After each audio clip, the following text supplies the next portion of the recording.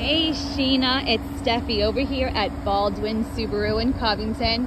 I wanted to send you a little walk around video of a Subaru Outback that we have in stock, and I will send you a Forester video as well in just a few minutes. But I wanted to show you that this is the 24 Subaru Outback Onyx Edition. So with the Onyx Edition, it's going to be a little bit more sportier looking, such as the darker rims. You have the dark exterior mirror right here, and you'll have the darker tail lights as well.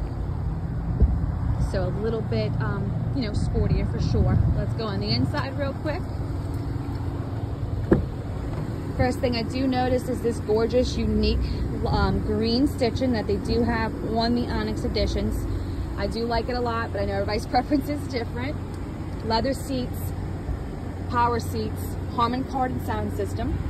We come in, you have your 11.6 multimedia screen that has all your climate controls, your controls for your eyesight, radio, vehicle, everything's in here. Standard Apple CarPlay and Android Auto. You have your eyesight system right here, mounts behind this rear view mirror. Those are two colored cameras that are an extra set of eyes on the road for you. So I do love that. That is going to be standard. You will have adaptive cruise control, lane center assist. These two buttons here will just help determine the distance that you want in front of you while driving on the interstate.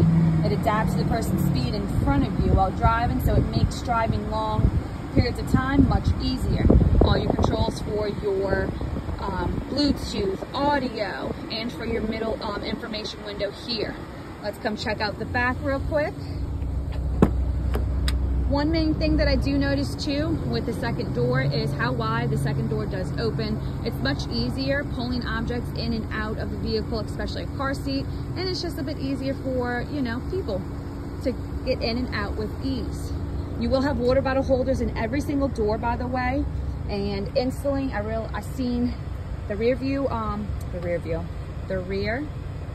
vents. You have a Type A and Type C USB. Let me go ahead and pick up this seat. You do have an armrest with all the cup holders available.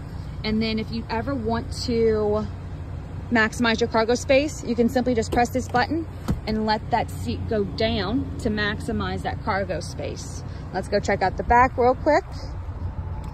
The button will be right underneath the emblem. We press, it'll be an automatic rear gate. Come to the back. Also, if you are in the back and need to release seats down, all you would do is simply pull and it's going to release the seat for you. So again, if we need to maximize cargo space, we can most certainly do that by just putting down those back seats. This cargo cover does come off, and we can actually store it right under here instead of leaving it in the garage collecting dust. So I do like that feature. The little, again, small things in life can hide or store the cargo cover underneath here just by simply picking up this little board and locking it back in. You will have your spare tire as well down there.